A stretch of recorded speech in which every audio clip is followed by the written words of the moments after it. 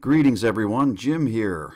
South Korean preparations for a potential confrontation with their northern neighbor will include the creation of a weaponized drone unit that could be used to swarm North Korea in the event of a conflict.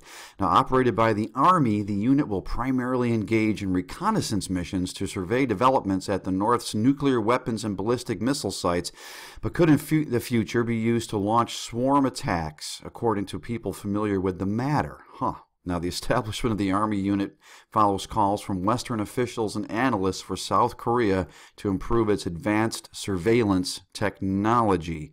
South Korea's Army plans to create a drone bot combat unit in 2018 and set up a professional combat team to operate it. An official at the Ministry of Defense confirmed. Now, South Korea has reached a level of consensus on swarm technology, but adoption will take a while, said a person familiar with the military developments. The Army is facing political pressure to reduce its forces, so it has to come up with new ideas.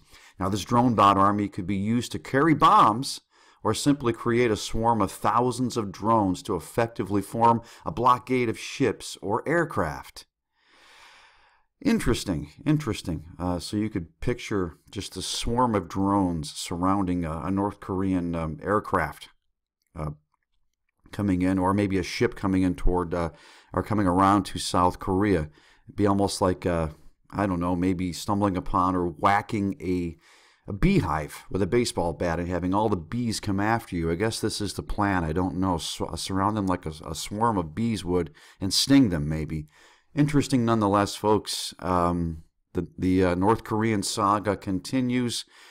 What will happen here, if anything at all? But I'll leave you a link to this, and I'll ask you please to subscribe to my channel if you haven't done so already.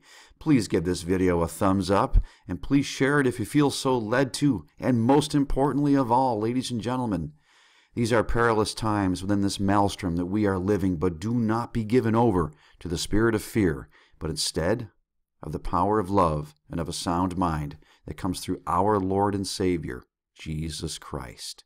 God bless you.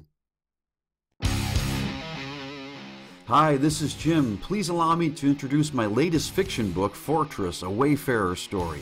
Fortress is an edgy and realistic fiction tale that depicts an America that is a far cry from that which your parents grew up in.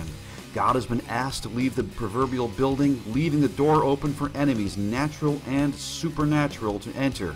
As the nation stands on the verge of global and civil war and economic collapse, up is down, right is wrong, and a fog of deception has settled over the amber waves of grain.